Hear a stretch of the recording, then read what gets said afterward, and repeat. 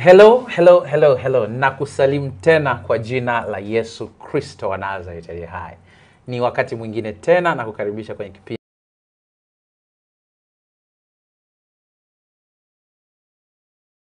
chetu cha Bible Reading Program. Kama ilivyo ada, tumekuwa tukiendelea kujadili na kusoma Biblia yote na kuimaliza. Wale waliopo kwenye group wanafahamu nini kinaendelea. Leo ni siku nyingine tena tumekuja live kwako kwa ajili ya kusummarize kwa na summary ya Timotheo wa pili. Tuliishia Timotheo wa kwanza wiki ile nyingine, lakini leo tunamalizia Timotheo wa pili. Tutaingia Tito pamoja na Filemoni. Ndani ya nyumba niko na apostle of the apostolic Apostle of God. Apostle of God. Kuna wale apostle of the apostolic. Tena naanza na chief apostle of the apostolic church. We are not into that anyway. A great pastor, we to a great icon of all time. Mungu atu address namna hiyo. Apostle shemeji. Sisi ni wana wa Mungu. Hiyo ni kazi tu. Nilisema siku moja apostle ni kutumwa, maana yake ni kutumwa, ndio mtume. Kiini pale ni tuma. Send. Ndio maana actually Yesu akaita wanafunzi wake rabbi. Okay, majina rabbi ilikuwa ndio jina la heshima. Apostle kwa jina la kawaida sana. Yaani kama postman, mtu anayetuma kupeleka barua kule.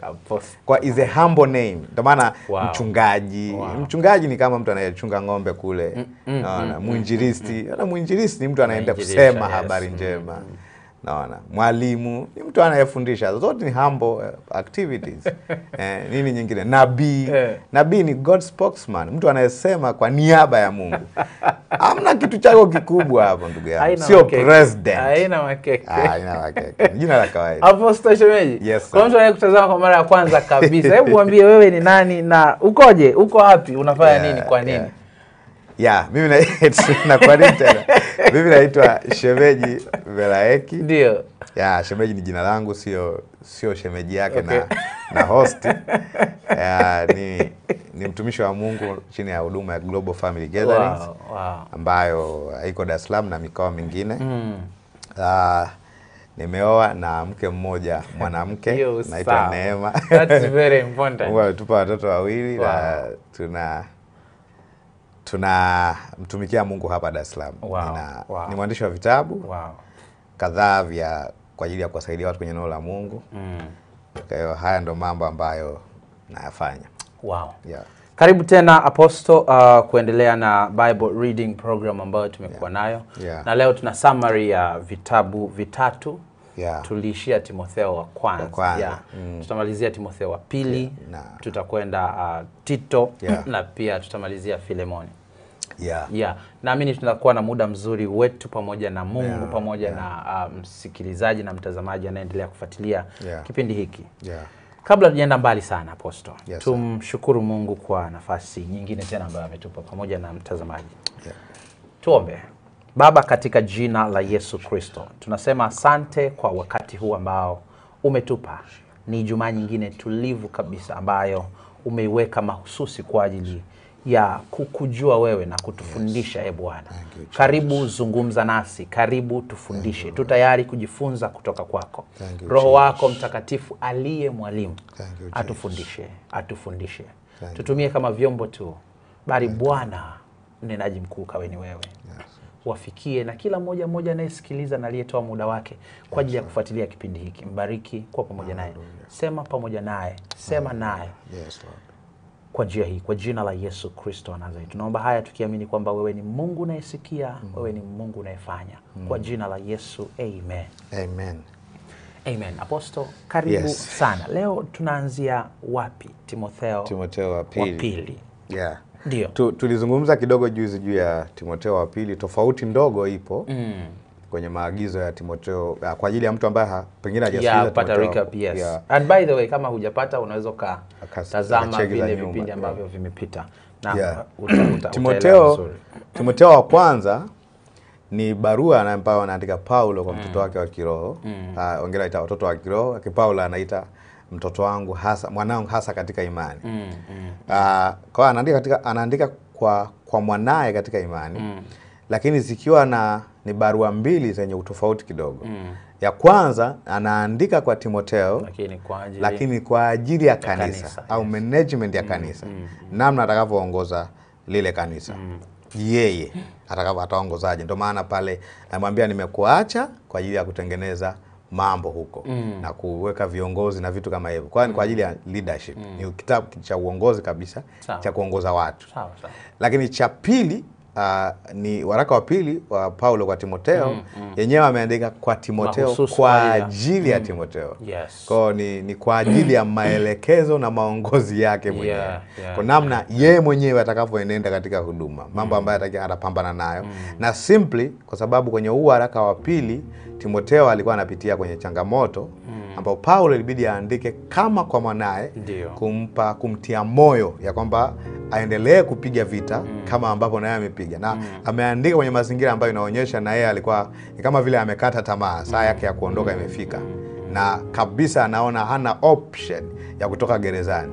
Kwa katika baada ya kuona hayo ni kama anamuaga, lakini anamtia moyo aishindanie imani. Kuishindania imani maana yake abaki kufanya mambo yale yale, kutoyumbishwa. Huku akionyesha kwamba kuna changamoto kwenye mazingira aliyopo, kuna maadui wa ndani ya kanisa, walioko ndani ya kanisa na maadui walioko nje ya kanisa. Kwa maana ya watu wanaopingana wakiwa nje ya kanisa. Na kuna watu wanaopingana wakiwa ndani ya kanisa. Basically hawa wanaitwa walimu wa uongo. Ambao walikuwa wanakutana na Timotheo. Kwa unaweza ukaona kuna tofauti katika hizi nyaraka mbili. Kule unaona anawaambia namna ya kutreat wazee. Wazee ni wakina nani? Wajane ni wakina nani? Akatofautisha kabisa mjane au amefikisha miaka 60.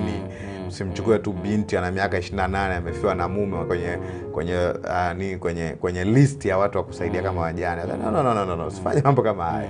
Kwa ni maelekezo namna ya kufanya management. Ni rahisi kuassume ya kwamba mtu akifanya huduma muda mrefu anajua kila kitu. Kwa hiyo instruction is for leadership. Na anamwambia usisahau, usiache kuchochea karama uliopewa. Ni mambo ya kukumbushana, mambo yale. Kama kwambia usiache maana yake ashamwambia. Yale ulipowekewa mikono, continue, fanya mambo yale. Kwa hiyo kuna msingi mkubwa wa maelekezo ya kiongozi kwenye kanisa na kwenye mchungaji mwenyewe. Sababu alikuwa ni mchungaji wa kanisa la Efeso. Kanisa la Efeso. Sababu kwenye sura ya kwanza, kwenye kitabu cha kwanza anamwambia nalikuacha Efeso. Kwa alikuwa pale. Kwa kusudi kabisa. Yatengeneza mambo alafu na kuwaweka viongozi kwenye Ndio. Na leo ni raha kwa sababu tunaangalia watoto wote wa Paulo. Hiyo kwa Timotheo wa kwanza, leo Timotheo wa pili. Alafu tutaingia kwenye Tito ambaye ni mtoto wake pia, Filemoni. Wote hawa ni watoto wa imani wa mzee Paulo. Yes. Arrangement ya hiki kitabu hiyo kama kitabu kilichopita kuna kuweza kwa tofauti kidogo. Lakini vile vitu basic kama maombi, sala na maombi yapo, maonyo na maelekezo yapo, alafu na kile ambacho Kristo amefanya ndani yake kipo. Vile vitu vitano ambao tumesema kwenye kipindi kilichopita, pamoja na salamu na kuaga, pamoja na kuwatajia watu wengine. Paulo alikuwa na tabia ya kutaja watendakazi wenzake, fulani anakusalimia au msalimie fulani. Kwa inaonekana alikuwa ni mtu wa relationship. Alikuwa anaweza kutaja list. Kusoma kwenye Warumi kataja sura ya 16 yote. Kajaza list ya watu, wakina Phoebe, wakina Priscilla, yani wakina Erastus yule wakili msomi. Anataja watu wote, mkuu wa mji, kiongozi wa mji, akida. Anataja Luka anatajwa. Kwa hiyo Paulo alikuwa very makini kwenye kutambulisha hata watu ambao wanafanya nao huduma. Ni kitu kizuri pia kujifunza kwa sababu ya namna ya kudili na watu. Kwenye Timotheo wa pili anaanza sura ya kwanza ile kwa salamu na maombi kama kawaida yake. Sasa Paulo mtume wa Yesu Kristo kwa mapenzi ya Mungu kwa ajili ya ahadi ya uzima ulio katika Kristo Yesu. Actually amsema anatumika kwa ajili ya hiyo ahadi ya uzima. Wakisema ahadi ya uzima ni kwa sababu ndicho ambacho anasoma kwenye Mwanzo mpaka Malaki. Ahadi ya uzima. Yeye ndiye anachokihubiri. Anasema kwa Timotheo mwanangu mpendwa, neema iwe kwako na rehema na amani kutoka kwa Mungu Baba na kwa Kristo Yesu Bwana wetu. Alafu anasema namshukuru Mungu nimwabuduye kwa dhamiri safi tangu zamani za wazee wangu, kama vile nikukumbukavyo wewe daima katika kuomba kwangu siku na mchana. Unaona ameanza kutaja maombi kwa anaombea. Anasema nami natamani sana kukuona, nikakumbuka machozi yako ili nijae furaha. Unaona mazingira haya unagundua kulikuwa na kitu kizito kidogo. Yes. Nikikumbuka imani ulionayo isiyo na unafiki ambayo ilikaa kwanza kwa bibi yako Loisi na katika mama yako Yunike, nami nasadiki wewe pia unayo. Actually babake haonekani hapa la babu, lakini bibi na mama wanatajwa kama vile wameimpart tabia fulani, mwenendo wa injili unaoeleweka kwa Timotheo. Na ndio maana umekuta kwenye 16 anamchukua Timotheo akawa ameshalelewa. Ni kwamba amekuja tu kuongezea vitu ambavyo walikuwa hana kwa habari ya injili. Sawa. Unaona. Kwa hiyo kuanzia sura ya 4 anamueleza mambo mazito kidogo. Kwa mstari wa 4 anasema nikikumbuka imani yako. Mstari wa 6 anasema kwa sababu hiyo nakukumbusha uichochee karama ya Mungu iliyo ndani yako kwa kuwekewa mikono yangu. Hapo kwenye sura ya kwanza amesema mikono ya unabii uliotolewa na wazee. Hapa anasema mikono yangu. Ana own ya kwamba jamani don't forget ni kuwekea mikono mimi. Alafu anasema maana Mungu hakutupa roho ya uoga bali ya nguvu na upendo na moyo wa kiasi.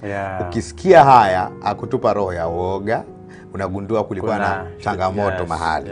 Kwa unaanza kuona kulikuwa na sababu. Angalia anaposema basi usionee haya ushuhuda wa Bwana wetu, wala usinionee haya mimi mfungwa wake, bali uvumilie mabaya pamoja nami kwa ajili ya injili kwa kadri ya nguvu ya Mungu. Angalia usionee haya ushuhuda wa Bwana wetu, wala usinionee haya mimi mfungwa wake. Ina maana hapa ameeleza kuna watu walimwacha Paulo kwa sababu ya mateso makali aliyopitia na alikuwa gerezani. Kwa hiyo wengine wakamwacha. Kwa wengine walimuonea haya, na wengine wakaonea haya ushuhuda wa Bwana Yesu kwa sababu ya mateso mazito aliyokuwa anapitia.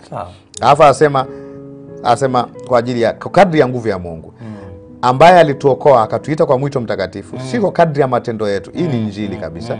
Si kwa kadri ya matendo yetu sisi, bali kwa kadri ya makusudi yake yeye na neema yake. Anasema neema hiyo tulipewa katika Kristo Yesu tangu milele. Hii actually kuonyesha kwamba ndio Kiswahili kimetumia neno tangu milele, ila Kiingereza wanatumia before the world began. Kwa lugha anasema anaonyesha huu ni mpango wa Mungu kabla ya kuumbwa kwa ulimwengu. Kwa mpango wa Mungu ni timeless. Mpango wa Mungu kumwokoa mwanadamu, sio wengine wanafikiri, labda niseme hivi, wengine wanafikiri Mungu alianza kuwa na plan ya kumwokoa mwanadamu baada ya Adamu kukosea. No. Okay. I love that. Yes. Haiwezekani kawa tangu milele au before the world began. Before the beginning of time. Watu wengine wanafikiri Mungu ni Mungu, hawezi kuwa caught by surprise. Wamekosea, naomba plan B. No. Ukombozi wa Mungu kwa njia ya Yesu Kristo haukuwa plan B. Ilikuwa ni plan, the only plan. Labda niseme vizuri. Unachokiona kwenye Mwanzo ni Adamu anapoa option ya kuamini kile ambacho Mungu anasema. Kwa sababu tunajua hata wewe ukihubiriwa injili ukiamini ndio unapokea uzima wa milele. Wala Mungu haanzi kukupa uzima wa milele alafu upoteze baadaye. Watu wengi wanafikiri labda niseme kwa nguvu, na nimeandika maelezo mengi haya kwenye kurasa zangu utaziona. Na kwenye kitabu cha yani pasa nifanyeni nipate kuokoka. Adamu hakuwa na uzima wa milele akapoteza.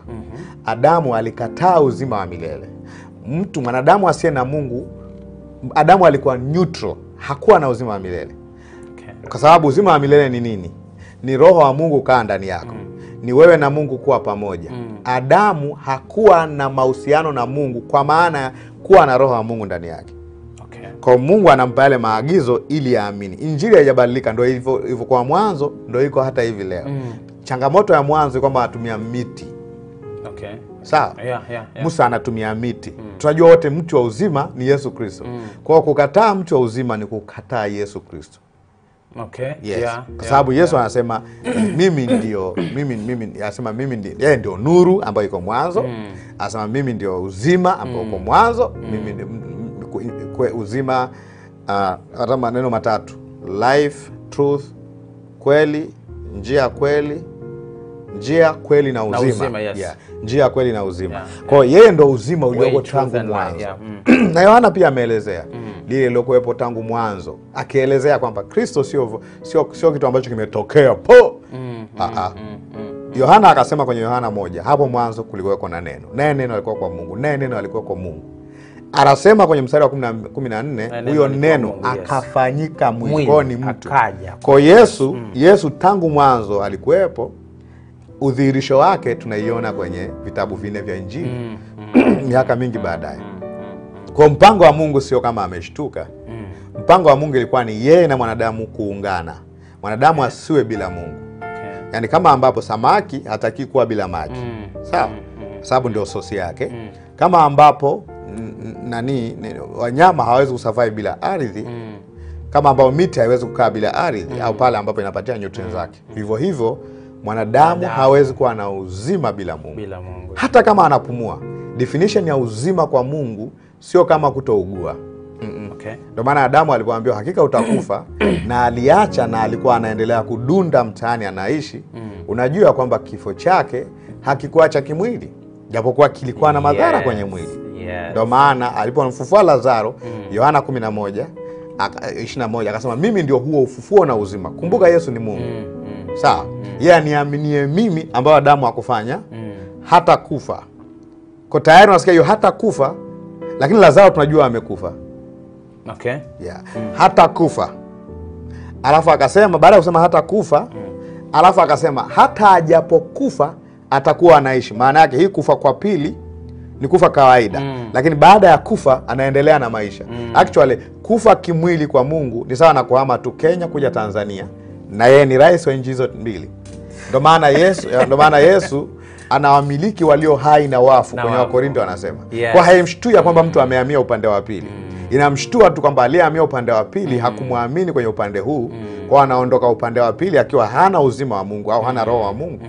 Kwa sababu hiyo roho wa Mungu aliyeko ndani yako ndio baadaye kwenye kiyama ya wafu ana vitalize mwili wako ulio katika kufa ili kuharibika kuvae kuto kuharibika. Lakini umemkataa huyo roho aliyemfufua Kristo ambaye siku ile atakufufua na wewe. Kwa ukipokea roho leo, unapokea kitu ambacho hata baada ya uzima huu katika mwili you are still alive kwa sababu una roho wa Mungu. Na roho wa Mungu hawezi kuuawa na ugonjwa wala hawezi kuuawa na kansa.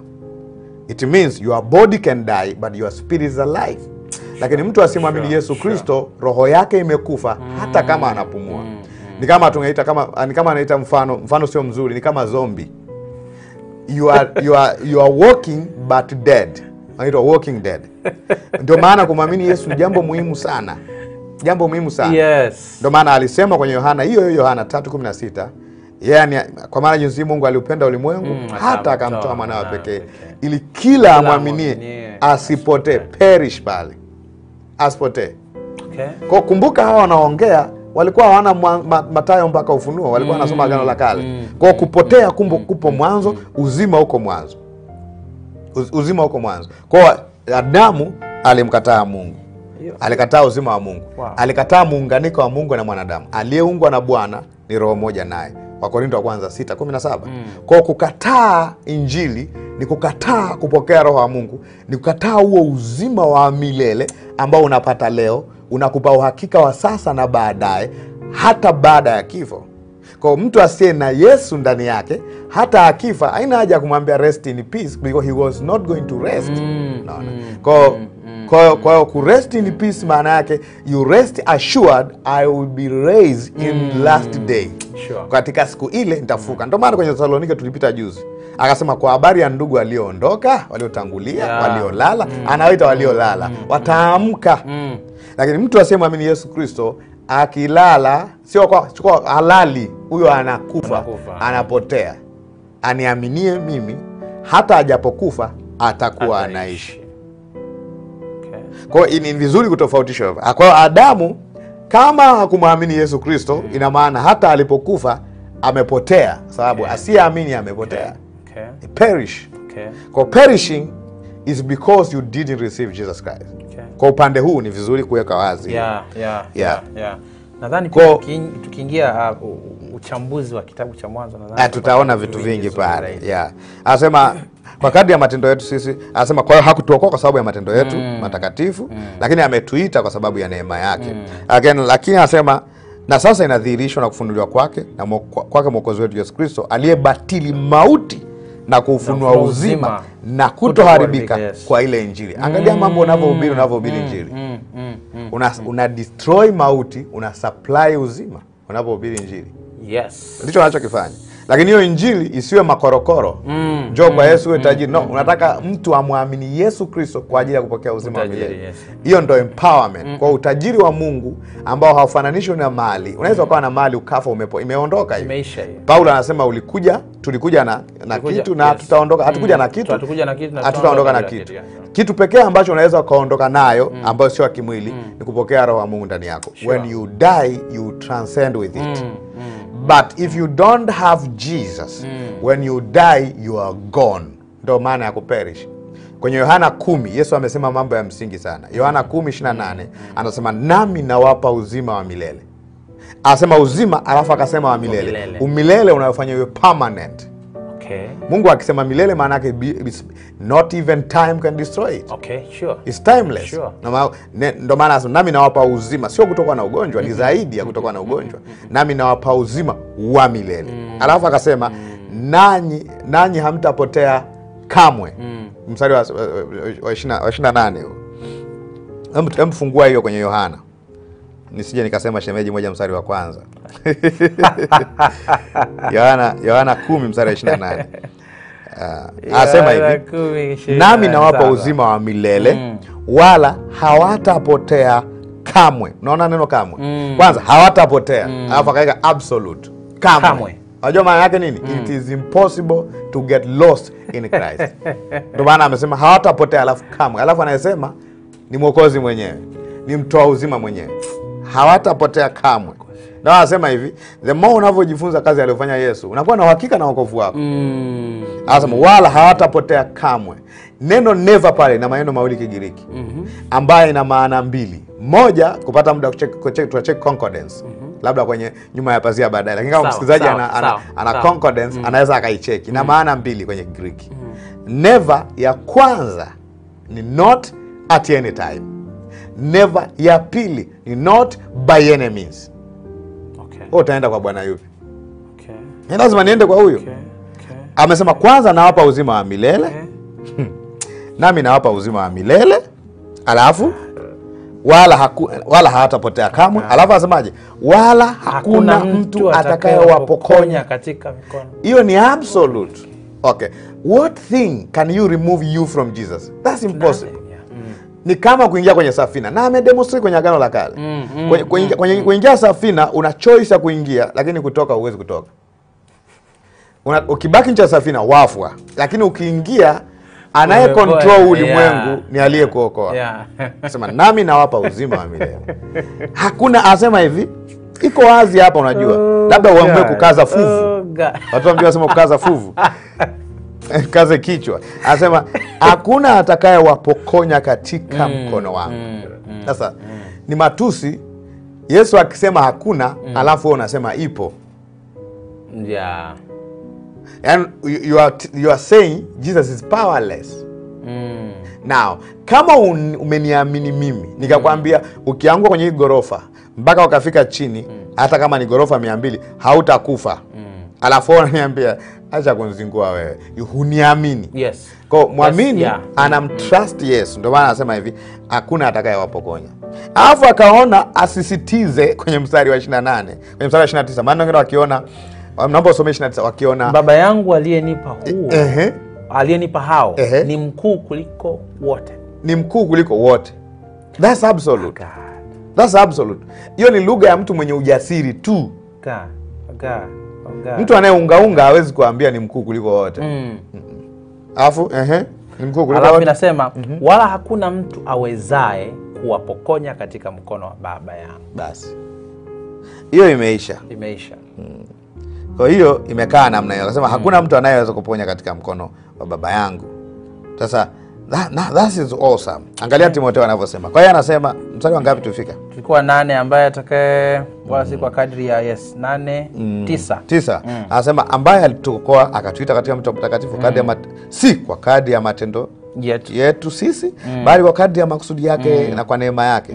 Alafu akasema na sasa inadhihirishwa na kufunuliwa kwake Mwokozi wetu Kristo Yesu aliyebatili mauti na kufunua uzima na kutokuharibika kwa ile injili. Asema ambaye kwa ajili ya hiyo naliwekwa niwe mhubiri na mtume na mwalimu. Kwa lugha rahisi anasema hii ndio sababu na mimi. Alafu anamwambia mtu kwenye changamoto, sababu ya maana ya kuhubiri ni hii. Huu uzima. Hiki kitu yuko tayari hata mtu kufa kwa ajili ya kuhubiri hiki kitu. Iwezi kufa kwa ajili ya kutafuta hela. No. Acha nayo. Lakini hiki kitu ni kikubwa kuliko kuwa na mali, kuliko kuwa na chochote. Anasema shika kielelezo cha maneno yenye uzima uliowasikia kwangu katika imani na upendo ulio katika Yesu Kristo. Kwa anamuelezea ilinde ile amana nzuri kwa Roho Mtakatifu akae ndani yako. Waijua habari ya kuwa wote waliokaa Asha waliniepuka. Angalia, anamtia moyo ambaye miongoni mwao akamtaja wamo Figelo na Hermogene. Hermogene na Figelo walimwacha. Ameachwa na watu wote mpaka companion wa karibu. Watu ambao ni associate walimwacha. Lakini akasema kwa ajili ya hiki kitu niachwe na chochote. Akasema Bwana wape rehema wale walio wa mlango wa Onesiforo, maana mara nyingi aliniburudisha wala hakuonea haya mnyororo wangu. Unaona? Mnyororo wangu maana yake pale alikuwa gerezani. Akasema pale alipokuwa hapa Rumi alinitafuta kwa bidii akanipata. Unaona? Kwa kuna watu waaminifu kama yeye. Anasema na Bwana ampe kuona rehema machoni kwa siku ile. Na jinsi alivyonihurumia kwa mengi huko Efeso, wewe unajua sana.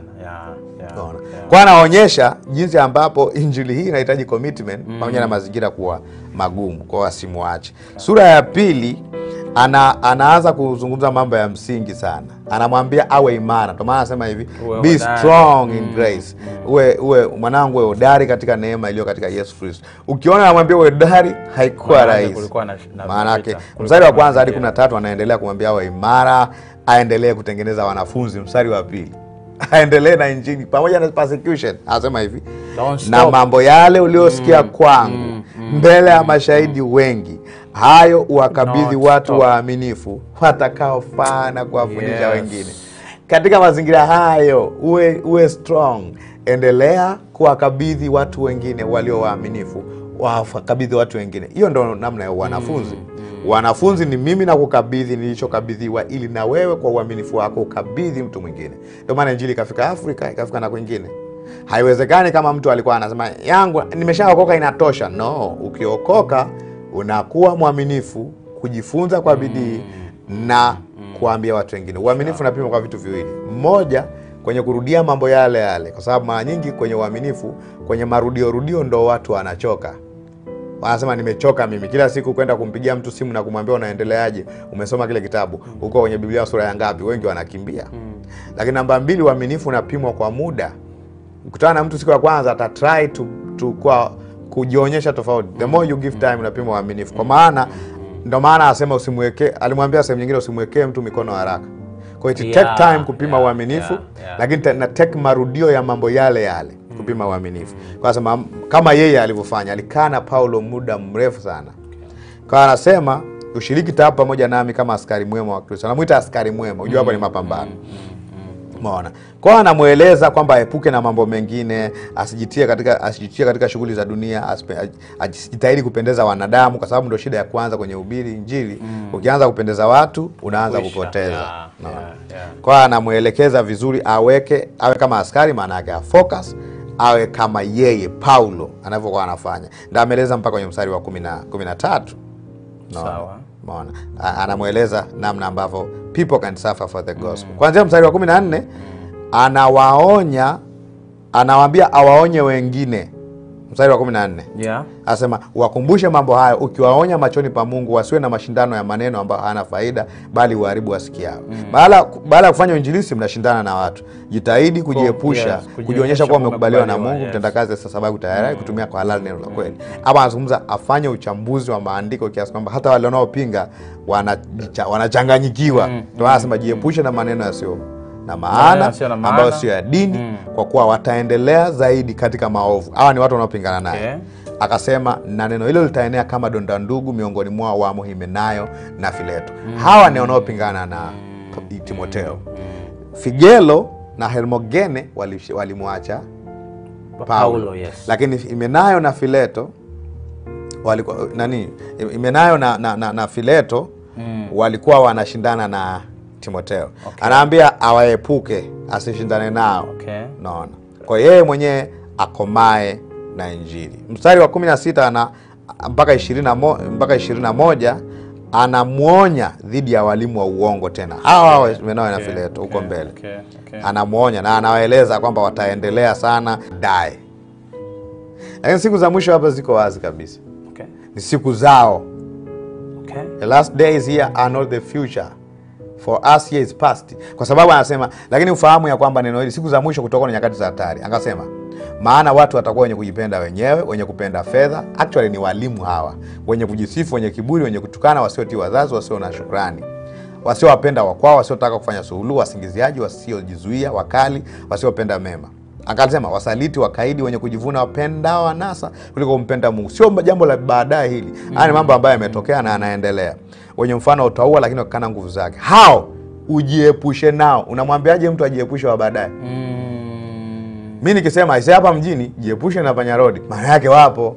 Sio siku za mwisho. Sio yani ni siku za mwisho hizi.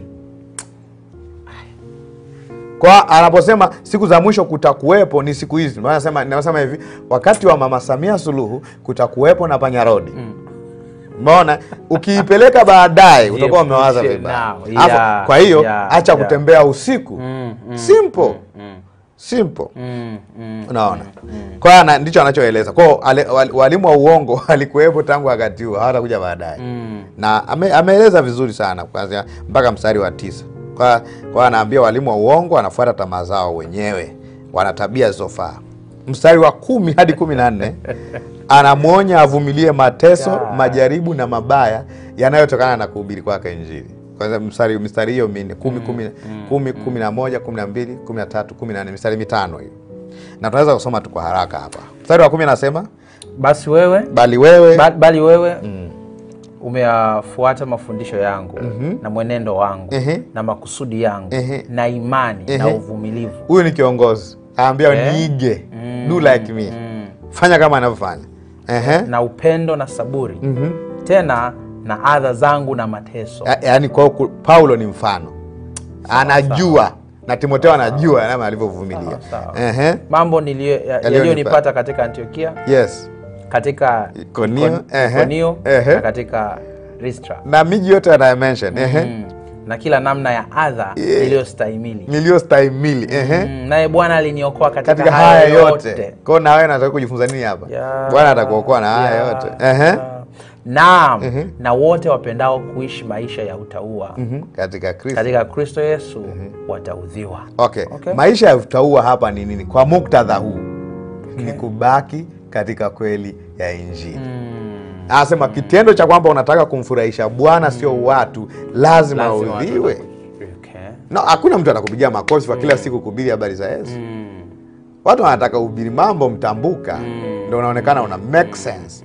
The moment una reveal kazi aliyofanya Yesu kwa nguvu, unaonekana uko extreme. Too much of Jesus. Stazam. Watu wanataka kufundisha mingi. Na hapa unazungumza mazingira ambayo kulikuwa na watu ambao wanataka kuuphold Torati. Kuambia watu wa kwamba umeokoka lakini lazima ushike Torati ya Musa, lazima utahiriwe, lazima usafishwe mikono, lazima ufanye nini? Mambo ambayo Wayahudi wenyewe walikuwa hawezi kufanya. Kwenye Matendo ya Mitume 15 Paulo anasema ni kongwa. Na utaangalia kwenye sura ya 4 ameelezea vizuri hiyo shida ya watu. Mstari wa ngapi? 14. Bali wewe mstari wa tuanze 13. Lakini tuanze na 13. Yes. Lakini watu wabaya na wadanganyaji, this has to be preachers. Wataendelea na kuzidi kwa waovu. Yes. Wakidanganya na kudanganyika. Unajua uongo una seduce. Watu wanaona ina make sense. Wakiona ina make sense unajitahidi kuisema tena kesho. Jana tumepigiwa makofi. Kwa hiyo unadanganya na unazidi kudanganyika. Kwa hiyo wakati ndio maana Paulo anamwambia Timotheo sehemu nyingine, utajiokoa wewe na wale wakusikiao pia. Ukianza kuhubiri uongo unakuwa seduced. The moment unawaharibu wale wanaosikia, hawajui wanaharibika, lakini wanakupigia makofi na wewe unategeka, unaharibika zaidi. Kwa hiyo unadanganya na unazidi kudanganyika. Kwa hiyo anasema, alafu kuanzia mstari wa 15 sasa, anamrudia kwamba abaki kwenye fundisho sahihi kwenye maandiko ambayo alikuwa anatumia. bali wewe ukae katika mambo haya yaliyofundishwa. Yes. Na kuhakikisha kuwa unajua ni akina nani uliojifunza kwao, ambao ulijifunza kwao. 15 anasema hivi, anaeleza kwa ajili ya maandiko, na ya kuwa tangu utoto umeyajua maandiko matakatifu ambayo yaweza kukuhekimisha hata upate wokovu kwa imani katika Kristo Yesu. Kwa maandiko yanafundisha wokovu kwa imani, which is wengine walikuwa wanafundisha opposite. Wokovu kwa matendo. Hapa anasema wokovu kwa imani. Imani maana yake unamwamini yule anayeokoa. Na ndo maana hapa unaona kama inapeleka future hata upate. Kiswahili Kiingereza kimeweka vizuri ya King James. Anasema to make you wise unto salvation, not to be saved. Salvation which it makes you wise. Actually ndo lengo la kwanza la Biblia, kukupa wisdom in salvation, ambayo kwa Timotheo sio ili aokolewe, ni kwa sababu ameokolewa. Ndio maana to make you wise unto salvation, not to make you wise to be saved. No, it's because you are saved. Hata ukiokoka, you still read the Bible, inakupa hekima na namna ya kuenenda katika wokovu uliopokea kwa imani. Kwa hiyo ni ili jambo la msingi. Ndio maana anasema ambayo aweza kuheshimiwa tupate wokovu katika Kristo Yesu. Alafu anasema kila andiko lenye pumzi ya Mungu lafaa kwa mafundisho na kuwaonya watu makosa yao na kuwaongoza na kuadibisha katika haki, ili mtu wa Mungu awe kamili, amekamilishwa apate kutenda kila tendo jema. Kwa maandiko hayo ambao walikuwa wanayatumia mwanzo mpaka Malaki, yalikuwa na uwezo wa kuwa guide waenende sawa sawa na wokovu wao, na wakawa na kazi njema au mwenendo unaofaa. Yeah. Kwa nini? Kwa sababu walimu wa Torati walikuwa wanafikiri ukitisha watu ndo watabadilika, ndo watakuwa na mwenendo. Ukifanya wokovu kwamba sio kwa imani, ni kwa matendo, wanafikiri ndo watu watakuwa better people. Lakini basically wanatengeneza watu wanafiki. Sababu they trust their works than the works of God. Yes. Na kwenye Efeso 2:8 hadi 9 hadi 10, actually tulisoma kwenye wakati tunachambua Efeso. Unaweza kufungua hapa afu tuisome. Kwa Efeso 2:8 hadi 10. Efeso 2:8 hadi 10. Paulo anaandika, kwa maana mmeokolewa kwa neema. Kwa wokovu pale, salvation, saved by faith, kwa njia ya imani. Mmeokolewa kwa neema kwa njia ya imani. Ukisoma mmeokolewa kwa neema, maana yake neema ni utoaji wa Mungu. Imani ni kupokea kwetu au kuamini kila alichofanya Mungu au kuiamini neema ya Mungu. Alafu anasemaje? Ambayo hiyo haikutokana na nafsi zenu. Maana yake hamkufanya ninyi. Nyie mmepokea alichofanya mwingine. Haikutokana na nafsi zenu. Alafu anakazia ni kipawa cha Mungu, ni gift. Ushasema gift, Kiingereza imetumia gift. Ushasema gift, you did the work for it. Ikiwa ni kipawa, haukufanyia kazi amefanya mtu mwingine. Ukipewa zawadi useme, "Ya, ngoja kwanza nijitutumue." Na unanyosha mikono unapokea. Kwa wokovu ni zawadi. Wokovu sio mshahara. Sio deni, ni zawadi. Sawa sawa. Na kwenye Warumi Paulo alielezea vizuri. Labda malizia hapa afu nikufungilie kitu kwenye Warumi. Wala si kwa matendo kwa matendo. Mtu awaye yote asija. Kwa ukifika eneo la wokovu, ni kazi ya Mungu. Mwanadamu anatakiwa tu kujisifu kwetu ni kwa sababu amefanya. Wow, nashukuru. Bwana amefanya. God did it. Lakini huwezi kusema nimejitahidi. Asije, no boasting there. No boasting. Wala si kwa matendo, mtu yeyote asije akajisifu. Ukifanya kama ni jitihada zako ni unajisifia, hapo nimefanya. Kama ni ya Mungu unamsifu Mungu, huwezi kujisifia. Cheki Warumi, hapa tutoe Warumi afu turudi pale. Sawa. Warumi 4 akizungumzia habari za Ibrahim. Warumi 4 kuanzia mstari wa kwanza. Bwana anaweza kusema, basi tusemeje ya Ibrahim, baba yetu kwa jinsi ya mwili. Huyo ni Paulo anaongea. Kwa sababu Ibrahim sio baba yetu kwa jinsi ya mwili. Sio baba wa Tanzania. Kwa maana ikiwa Ibrahim alihesabiwa haki kwa ajili ya matendo yake, analo la kujisifia. Kwa ajili ya matendo yake. Analo la kujisifia. Lakini sio mbele, kwa sababu mbele za Mungu hakuna mtu yeyote. Tulisoma kwenye Galatia 2:16. Kabla hujafunga hapo, nikuonyeshe kitu hapo. Kwenye Galatia 2:16. Amenyoosha Paulo hapa. Akasema hali kwanza tuanze 15. Anasema sisi tulio Wayahudi kwa asili wala si wakosaji wa mataifa, hali tukijua kuwa mwanadamu hahesabiwi haki kwa matendo ya sheria, bali kwa imani ya Yesu Kristo. Anasema Kristo Yesu. Asema sisi tulimwamini Kristo ili tuhesabiwe haki kwa imani ya Kristo, wala si kwa matendo ya sheria. Maana kwa matendo ya sheria hakuna mwenye mwili atakayehesabiwa haki. Hamna, anasema hakuna atakayetoboa. Labda unaweza kumalizia hapo. Kwa maana Ibrahim alihesabiwa haki kwa ajili ya matendo yake. Kama Ibrahim analo la kujisifia. Kwa maana Ibrahim alihesabiwa haki kwa ajili ya matendo yake, analo la kujisifia, lakini si mbele za Mungu. Anasema kwa maana ikiwa, kuna neno liacha pale, ikiwa Ibrahim. Kwa maana ikiwa Ibrahim, yes, alihesabiwa haki kwa ajili ya matendo yake, analo la kujisifia, lakini si mbele za Mungu. Lakini si mbele za Mungu. Mstari wa 3. Kwa Mungu hapokei haki ya mwanadamu. Wala hashawishiki ili akupe haki. Inabidi iwe zawadi kwake. Yes. Kwa no matter Ibrahim angejitahidi asingeweza. Sababu huwezi kujisifu mbele za Mungu. Alafu anasemaje mstari unaofuata? Mstari wa 3 nasema maana maandiko yanasemaje? Ibrahim alimwamini Mungu. Hiyo ni Mwanzo 15. Yes, akahesabiwa kwake kuwa haki. Kwa alihesabiwaje, kwa matendo au kwa imani? Kwa imani. Angalia anavyosema. Okay. Lakini kwa mtu afanyaye kazi, ujira wake hauhesabiwi kuwa ni neema, bali kuwa ni deni. Ni deni. Kama ndiye anayefanya inakuwa anadai. Sawa, Lakini kwa mtu asiyefanya kazi, bali anamwamini yeye ambaye amemhesabia haki, asiyekuwa mtaua, imani yake mtu huyo amehesabiwa kwa haki. Kwa ni kuhesabiwa. Yaani is imputed righteous. If I impute righteousness of you, maana yake ninakupa usicho stahili. Yaani ni kwamba rais huko unatakiwa kae jela miaka 30.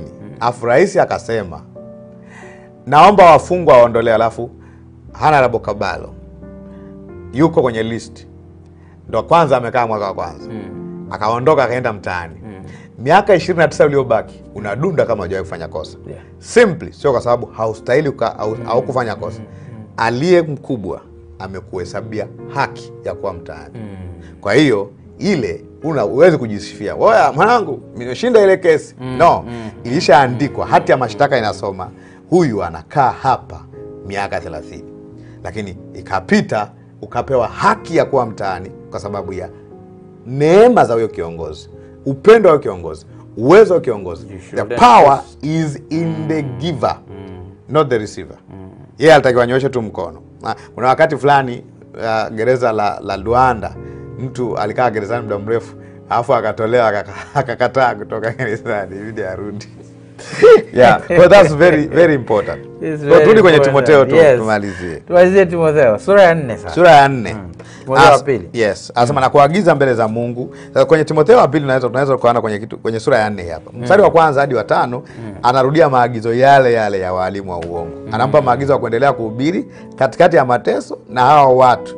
Naona akakuagiza mbele za Mungu atakayewahukumu walio hai na wafu. Anasema preach the word. Hubiri wakati ufao na sio ufaa. Maana yake hakuna mazingira ya kusema naacha. You don't have to go with feeling. Ndicho anachomueleza. Mstari wa 6 hadi wa 8 Paulo anajitoa kama mfano.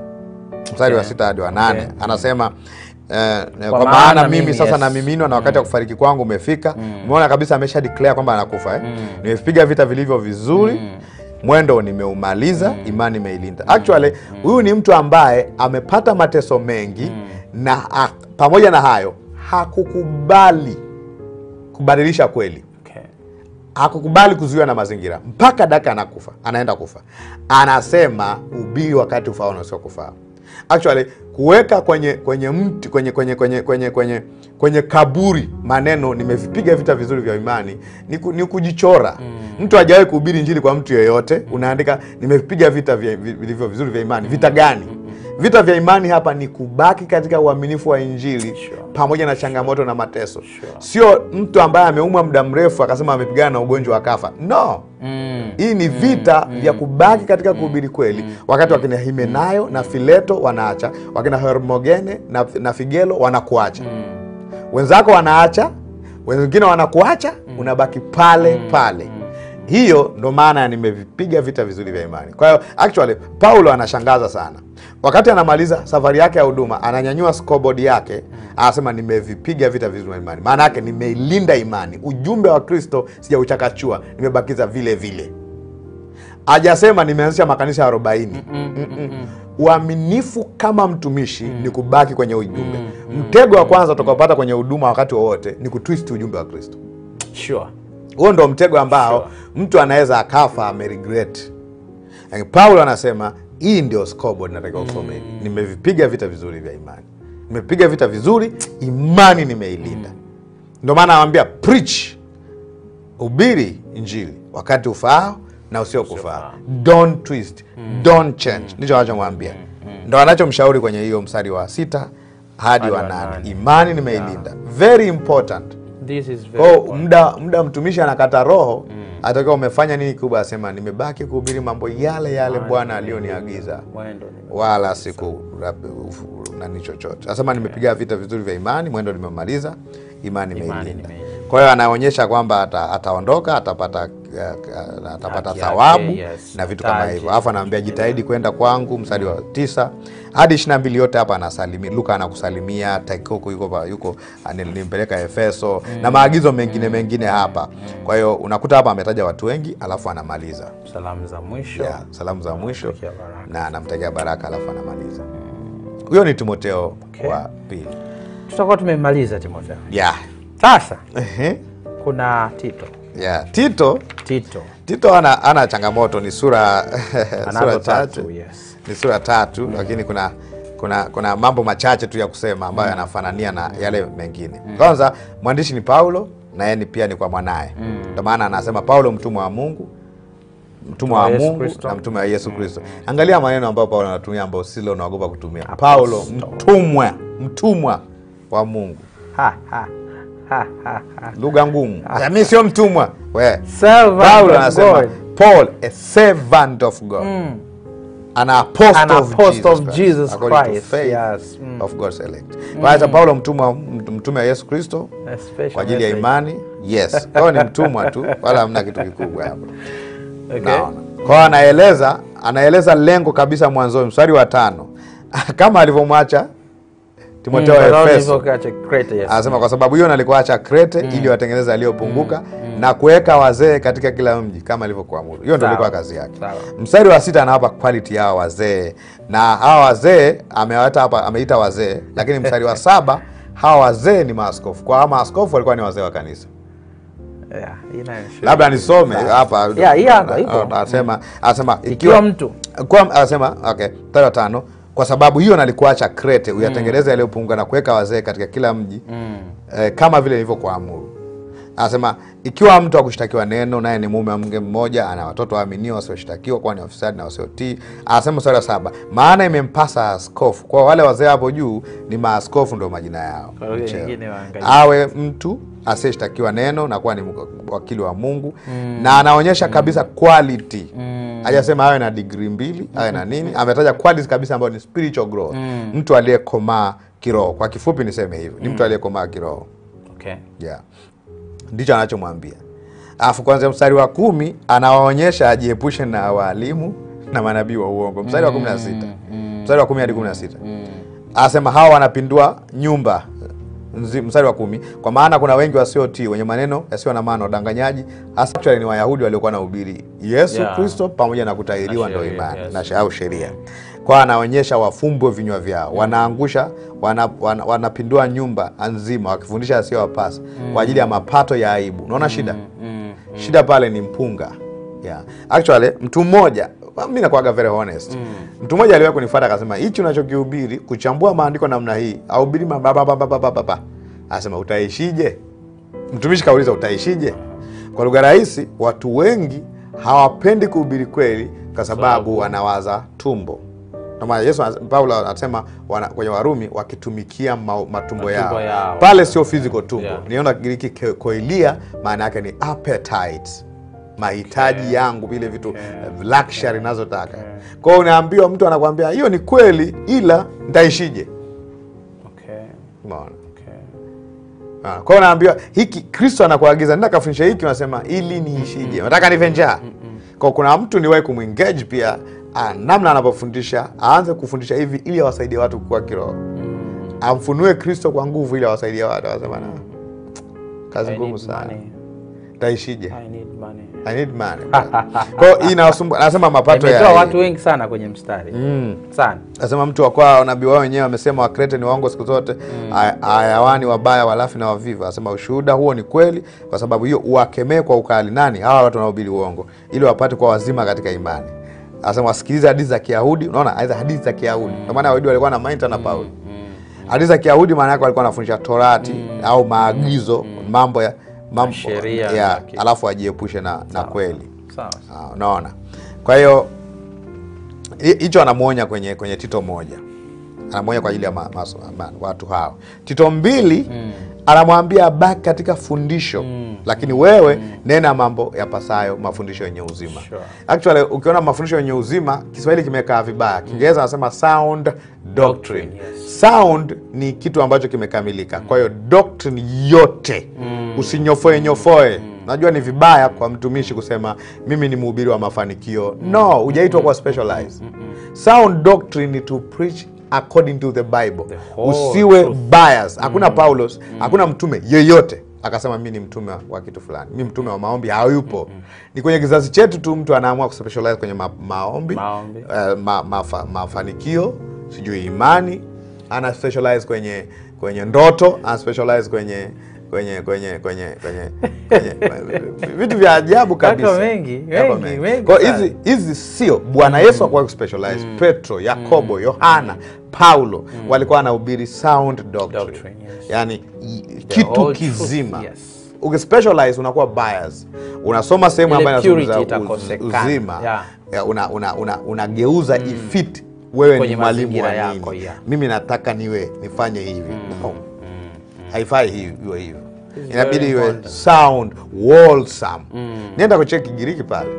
Neno sound hugaiano ni wholesome, kitu kizima. Yote, anasema baki ukihubiri kweli yote, usipindishe. Kwa hiyo ni jambo la msingi sana. Kwa anaonya sasa hapa mwenendo wazee wawe na kiasi, wastaifu, wenye busara, wazima katika imani, upendo na saburi.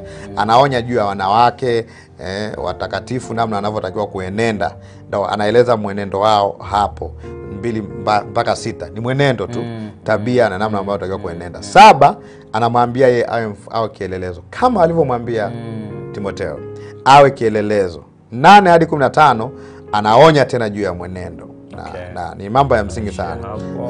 Nasema kuhukumiwa makosa nini watu wasipinge, na nasema wasije wakamtukana wakaitukana injili, akaonyesha kwa nini vizuri watende mema.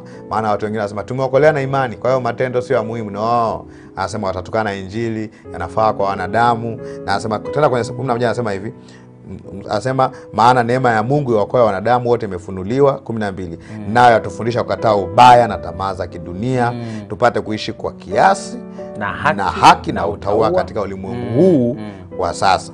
Kwa anaonyesha kwamba ni muhimu kuwa na mwenendo usiofaa. Na mstari wa 8 amesema hivi, na maneno yenye uzima yasiyoweza kuhukumiwa makosa, ili yule mwenye kupinga, unaona wapinzani, atahayariki, aone aibu, kwa kuwa hana neno baya la kunena juu yetu. Kwa lengo la kwenda systematic, kufundisha vizuri na kuenenda vizuri ni kusaidia kufumba vinywa vya wapingao, wasiwe na neno. Unajua wakati mwingine mchungaji mmoja alisema hubiri kweli kiasi kwamba hata ule mpinzani anajua napinga kwa sababu zangu mwenyewe, sio kwa sababu umepiga shalo, au sio kwa sababu una kitu kibaya kichoko. Kwa anaempa kwenye sura ya 2 anaweka namna hiyo. Sura ya 3 1 hadi 3 anazungumza mwenendo pia. Wakumbushe watu kunyenyekea kwa wenye mamlaka. Hiyo maana yake usio mkorofi katikati ya viongozi, na kutii na kuwa tayari kwa kila kazi njema. Wasimtukane mtu yeyote, wasi wagomvi, wawe wema, wakionyesha upole wote kwa watu wote. Maana hapo zamani sisi tulikuwa hatuna akili, tulikuwa waasi, tumedanganywa, huku tukitumikia tamaa na anasa za namna nyingi, tukiishi kwa uovu na usuda na kuchukiza na kuchukiana. Maana yake huo ni mwenendo wetu wa zamani, tusihamishe katika Kristo. Kwa anaela kuwaonya. Mstari wa 4 ana remind juu ya injili. This is very powerful.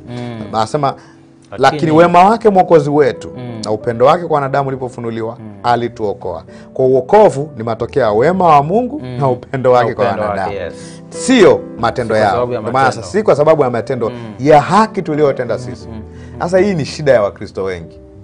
Yaani hata kuelewa hii ni yani kila mara nikihubiri naona wana struggle. Sijajua kwa nini.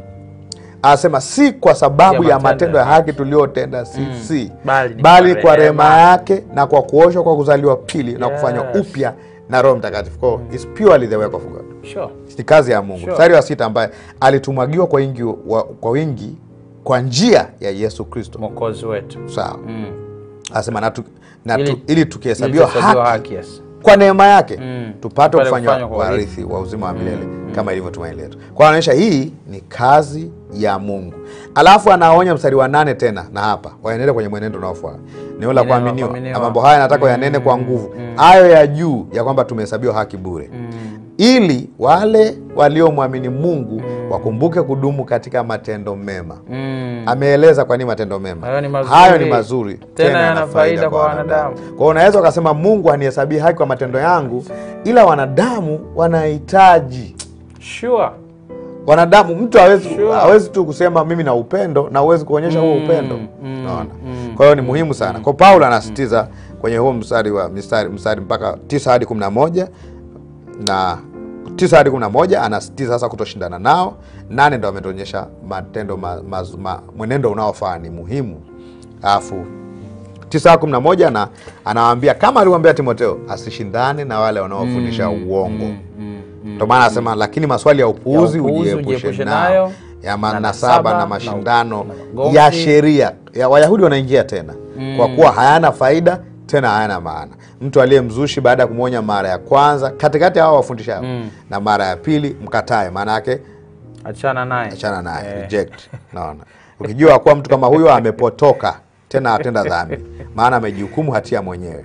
Kwa alafu anamaliza kwa kutaja nitakapomtuma Artema kwako na Tikiko. Anamaliza na kutaja Zena na watu wengine, alafu anafunga na maombi. Anasema hapa, anasema watu wote walio pamoja nami wakusalimu, tusalimie watu wapendao kwa imani. Basi. Yeah. Wow. This is Tito. Hiyo ni Tito. Okay. Tunamalizia FILEMONI ambayo ni sura moja yenye mistari 25. Sawa. Kwa haraka kabisa. Hiyo Paulo aliandika pia hii akiwa gerezani. Okay. Na alipokuwa gerezani soma mstari wa kwanza anasema Paulo mfungwa wa Kristo Yesu. Haogopi kujiita mfungwa. Okay. Kule amejiita mtumwa na mtume, hapo mfungwa. Prisoner of Jesus Christ. Na hapa alikuwa na Timotheo hapa. And Timothy our brother. Na FILEMONI. Kajita mfungwa na Timotheo. Anasema kwa FILEMONI mpendwa wetu. Kwa FILEMONI mpendwa wetu. Mtenda kazi pamoja nasi. Alafu inaonekana alipoandika waraka, inaonekana ameandika kwa FILEMONI lakini aliandika zaidi ya FILEMONI. Okay, kwa sababu naona ametaja watu wengi. Na kwa Afia ndugu yetu, na kwa Arkipo askari mwenzetu, watu watatu hapo.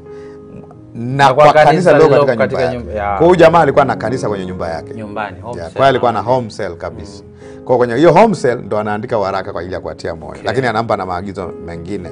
Anamwambia nakuwa nikikuombea. Namshukuru Mungu siku zote nikumbuka katika maombi yako. Unaona anavyofanya. Alafu anasema nasikia habari za upendo wako na imani ulionayo kwa Bwana Yesu Kristo. Anasema kwamba ushirika wa imani yako ufanye kazi yake katika ujuzi wa kila kitu chema kicho katika Kristo Yesu. Yale waliojifunza yawe na matokeo katika maisha yao. Ndicho anachomaanisha hapa. Alafu anaomba ile 4 mpaka 7 ni maombi. Alafu 8 anampa maagizo kuhusu kumpokea mtu anaitwa Onesimo. Hii ndio kama kikubwa wa huu haraka. Kwa sababu ameandika mpaka 10 na anamwambia mpokee Onesimo. Anaonekana Onesimo alimuibia kwa sababu alikuwa mtumwa wake. Kanisa la kwanza alikuwa na culture ya watumwa. Kwa hiyo alipowekwa gerezani akaenda akamchapa gospel. Kwa unajua alikuwa akaa gerezani muda mrefu. Kwa hiyo alipoachiwa anamwambia mpokee. Anasema kama unamuiwa kitu chochote nitalipa mimi. Na anasema kabisa, lakini wewe unajua mimi nitaka kukudai wewe yani. Unajua mimi nimekulea, nikitaka kudai wewe ndicho alikuwa anamaanisha huko. Isingekuwa issue hapo. Kwa anasema mpokee FILEMONI Na alafu akamwambia kwenye mstari wa 22 which is very key kwa ajili ya maombi. 22 anasema na pamoja na hayo uniwekee tayari mahali pa kukaa. Maana yake anaamini atoka gerezani. Japo kama amekaa muda mrefu mpaka amemlea Onesimo. Maana natarajia kwamba maombi yenu mtajaliwa kunipata. Actually I like this. Paul trust the power supplied when people pray. Anasema kwa maombi yenu nitatoka. Niandalie tu mahali. Unajua ukisema namna hiyo, niandalie mahali kabisa. Ukisema namna hiyo maana yake this is faith.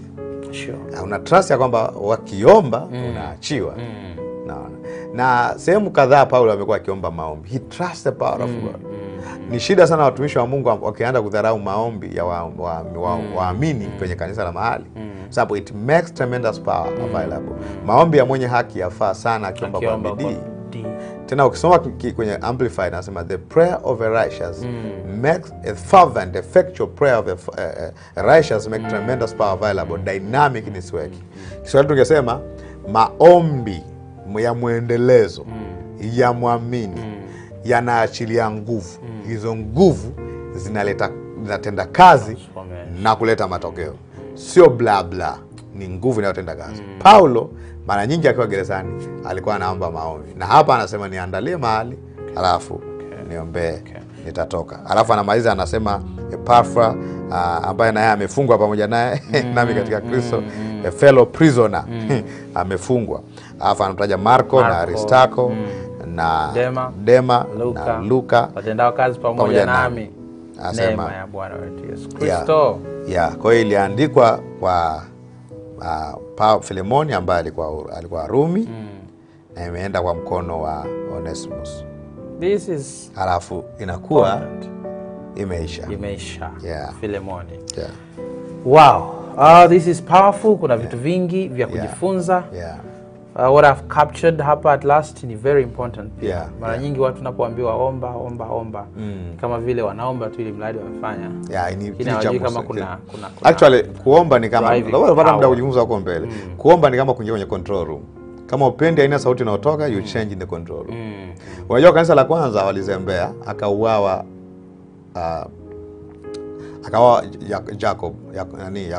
Yakobo akauawa. Alipouawa tu kanisa likaingia nyumbani kwa kina John Mark wakaomba. Walipoomba unaona nguvu za Mungu zinatenda kazi. Gerezani kule nani anafunguliwa, anapita kwenye malaika anamleta mpaka mlangoni. Unajua hakuna kitu Mungu anafanya bila maombi. Kwa lugha rahisi, sio kwamba Mungu hawezi kufanya. Namna ya uwezo wa Mungu kufanya ni kwa muamini kuomba. Sababu Mungu anakaa ndani ya watoto wake na anatenda kazi kutokea kwetu. Kwa tukitaka isiwepo nguvu za Mungu, sisi tuache kuomba. Wala Mungu hana cha kufanya bila hilo. Sio powerless, ni kwa sababu nguvu yake katika ufufuo wa Yesu Kristo ni kukaa ndani yetu na kutenda kazi pamoja nasi. Kwa hiyo maombi sio beggarly activity, ni authoritative activity. Ni Mungu anatenda kutokea ndani yetu. Ndio maana nasema muamini ni headquarter wa Mungu. Maana muamini akilala nguvu za Mungu zimelala. Muamini akiomba ni nguvu za Mungu zinatenda kazi. Ukijua hiyo, utaki kuwa inspired kuomba. Utakimbilia kuomba kwa sababu every time I pray I make supply of power ambayo dynamic and it changes situation. It changes me, it changes people. Kwa naombea mtu abadilike kwa ajili ya ukuaji wa kiroho, na nikimshauri nitaomba pia ili siwe maneno tu ya kawaida. Kila mara muamini anavyoomba analeta matukio makuu sana. Paulo ana trust you guys. Mkiomba tu mimi nitatoka hapa. Hiyo ni kuheshimu nguvu inayoachiliwa na waamini wenzetu wanavyoomba. Kuna kipindi nani do you remember Miles, Dr. Miles Monroe said prayer it's a license, heavenly license for earthly license for heaven intervention. Something. Sasa unajua unanyosha mkono huku juu lakini it is within. It is yani nasema hivyo naambiaga watu kusema unaposema namwachia Mungu actually namna ya kumwachia Mungu ni kuomba. Sure. Kwa sababu unapoomba unasema hii haiwezekani bila nguvu za Mungu. Ndio maana ya kumwachia Mungu. Kumwachia namwachia Baba, take over. How does God take over? Rakatalabaya. I command changes. Hiyo ndo God is hapo ndo umemwachia Mungu. Kumwachia Mungu kalale. Subiri. Niko pale. Yatakayo kupata. Takuja kuniambia. Prayer is a control room. I love that. I love that. That's how God works. Unajua hata kusaliwa kwa Yesu, people had to pray. Unaona mwanamke mmoja anaomba miaka 84. Unaona tu mbona Yesu unaona malaika tu pale anatokea kawaida. Angels doesn't appear without power of God. Kwa kuna mtu alikuwa ana control ya matukio kabla hayajatokea. Watu wawili wanajulikana specifically, Simeoni na Ana binti Fanueli. Simeoni tu akasema sasa waweza kumruhusu mtumishi wako aende kwa amani. Nishaona nilichokuwa nakiombea. Unaona. Simple like that. Simple like that. Unajua ukisoma hata kwenye Agano la Kale unaona kabisa aliyekuwa anasababisha matokeo kwenye uwanja wa vita mtu alikuwa anyanyua mikono mlimani. Sure. Musa, Harun na Huri. Waliposhusha mikono ngoma inayumba kule. Wakipandisha wanashinda kule. Kwa lugha rahisi, prayer is to be in control, is to be in charge. Ndio maana mtu anayeomba anakata kulalamika. Yes, and that is very true. Actually, that is a very key. Yani ukikuta Mkristo analalamika sana aombe. Anasema hili jambo nimeomba sana, sijaona matokeo. Muulize, alifunga mara ngapi? Aliomba muda gani? Hakuaombagi wale. Ukikuta Mkristo anayeomba, kwa sababu cha kwanza unapoomba hata kama mambo yasipobadilika, attitude yako inabadilika. Prayer haiwezi kuwa useless. No attitude ya Paul hapa. Unajua Yesu, I know what you're doing. Lazima kitaleta matokeo. Imagine Yesu ameombea wanafunzi wake 12, akapata na vimeo. Umewahi kuona ameweka mind yote? Akamfukuza. Kwa sababu yeye mwenyewe yale maombi aliomba usiku wote kwa ajili yao. Yalimpa yeye mwenyewe control. Unakaaje na mtu kama Paulo? Unakaaje na mwizi kama Yuda Iskariote? Kama hujabadilishwa ukai. Sure. Unamtimua kesho kwenye department. Nazio kwamba alikuwa hajui. Anasema kabisa huyo alisema haya kwa sababu huwa ni mwizi na achukua hela katika mfuko wa sadaka. How do you stay with those people? So prayer actually it doesn't only monitor situation, it monitors you. Unajua mahali ambapo unatakiwa kuona hasira alafu kawa calm imekumonitor. Yes, sure. Hata kama hujambadilisha huyo mtu, labda umekaa na mume wako au mke wako ana hasira na uvuru, lakini ile calmness yenyewe inakusaidia wewe kusustain kwenye hao mazingira. Ndio maana unapoomba katika majaribu au kwa ajili ya persecution ya Injili, mateso yanaweza siondolewa, lakini wewe you go through. Sababu your power it takes you driving Paul. Sababu an normal circumstance. Mtu anakimbia. A human being without prayer. Leo umetandikwa huko gereza hili. Baadaye tupo. Unatandikwa, unavaliwa nguo, unapa mtaani na nini. That can only be power of God. Supplied by prayer. Basi. Wakristo wengi wengine wamedanganywa wasema Yesu alimaliza yote msalabani. Yesu hakumaliza maombi. Amekukomboa katika dhambi. Actually Yesu, kitendo cha Yesu kufa na kufufuka ni ili ya kuimpaa kuomba. Kwa sababu nao ameweka mamlaka yote ya Mungu ndani yako. Unalalaje na nini? Ni sawa na wewe na bunduki alafu natakiwa kulinda mji alafu umelala. Sasa wewe kufanya kazi. Prayer is not the finished work of Christ. It is a continuous work of Christ. Maana yake God is still working right now in us. Yes. So prayer is a means. Sure. Pray. Usiache kuomba. Ukitaka kubadilisha hatua, ukitaka kubadilisha mazingira, solution. Pray. Usikae ukalalamika unasoma neno. Mambo yote yanaka. We don't have time to pray. Yote muhimu. Aliuliza mtu mmoja, I loved this by the way. Alisema what's important between reading the Bible and praying? Alijibu vizuri sana. Alisema it's like breathing in. What's more important between breathing in and breathing out? So they work together. Exactly. You can't just breathe in. You need both. Na mitume kwenye sura ya 6, Matendo ya Mitume, walisema sababu kwa nini waliacha social chores ile kugawa vyakula na nini. Walisema kitu la msingi, neno moja la msingi sana. Akasema hatuwezi kuliacha neno na kuacha kuomba na kulihudumia neno. Mambo mangapi? Mawili. Basically ministry imekaa kwenye hizo sehemu mbili. Doctrine and prayer. And they go together. Either you teach and pray. Anasema hivi, you teach prayerfully or you pray while teaching. Yani hakuna ambao unaweza kuacha. Yani if you are going to preach, you are going to pray. If you are going to pray, yani zote zinahitajika.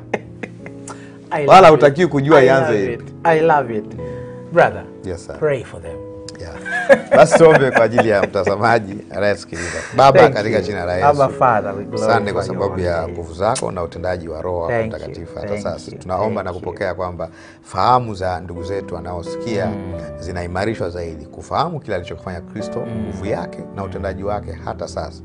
Katika jina la Yesu. Asante kwa sababu ya hali zao. Aliye mgonjwa natamka katika jina la Yesu apokee uzima katika mwili wake. Kila hali ambayo iko sawa ikarekebishwe. Kama mtu ana confusion, akili yake imefika mwisho, tunaomba neema ya kupata wisdom ya Mungu ya kumsaidia katika hilo hitaji.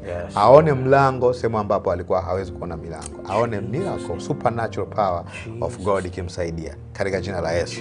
Aendelee kukuzwa kama mwana wa Mungu na kumtegemea yeye katika kila hali. Katika jina la Yesu Kristo tumepokea hayo. Amen. Amen. Amen. Asante sana kwa kuendelea kufuatilia na kuwa pamoja nasi siku zote hizi na siku ya leo in particular. Umeendelea kuwa baraka sana kwenye maisha yetu. Na mtukuza Mungu sana kwa ajili yako. Endelea kufuatilia vipindi vinavyokuja. Briefly tu ni kwamba tutakuwa na uchambuzi. Tutakwenda kuchambua Waebrania ambapo yenyewe itakuwa ni independent sasa. Hatutaimix na vitu vingine. Kwa sababu tunajua kuna kitu ambacho tumeruhusiwa kukiachilia kwako. So stay tuned kwa vipindi vyote vinavyokuja. Ili uwe wa kwanza, remember to subscribe. Bonyeza subscribe button ya YouTube channel yetu ili uwe wa kwanza kupata vyote. Na notification button hapo, hicho kialama cha kengele, ili uwe wa kwanza kupata content ambayo tunai-upload kwenye channel yetu. Hakika umebarikiwa sana.